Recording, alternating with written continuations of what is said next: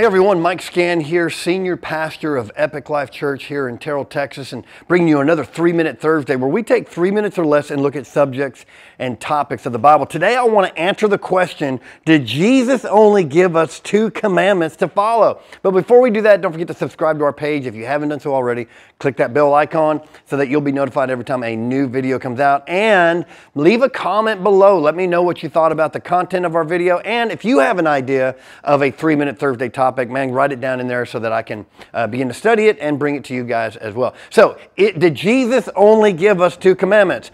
Absolutely not. Let's look at what it says. The Bible says in Matthew chapter 22, verse 34, this is where the idea of only 2 commandments came from. And Jesus said, Matthew 22, verse 34 says, "But the Pharisees, when they heard that Yeshua had silenced the Sadducees, gathered together in one place. And testing him, one of them, a lawyer, asked, 'Teacher, which is the greatest commandment in the Torah?' And he said to them, 'You shall love Adonai your God with all your heart, with all your soul, and with all your mind.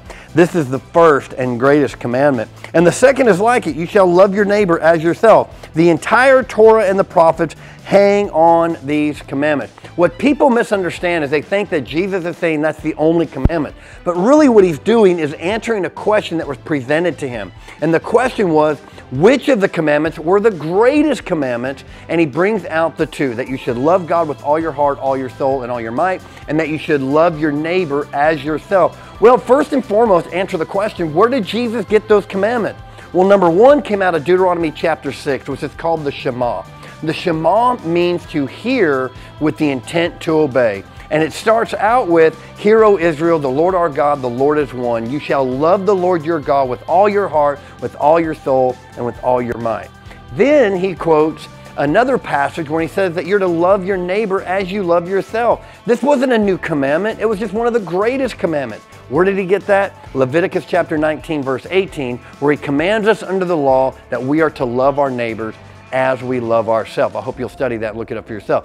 So the question then is, why those 2? Because if you take the 10 commandments, those 2 commandments will balance out those 10. And what I mean by that is the first 4 commandments that deal with God, the Sabbath, no idols, no images, taking the name of the Lord in vain, those 4 commandments fall, all of those fall in loving God with all your heart, all your soul, and all your strength, right? If you love God with all those, you're not going to do those 4. Well then, are you going to obey those 4?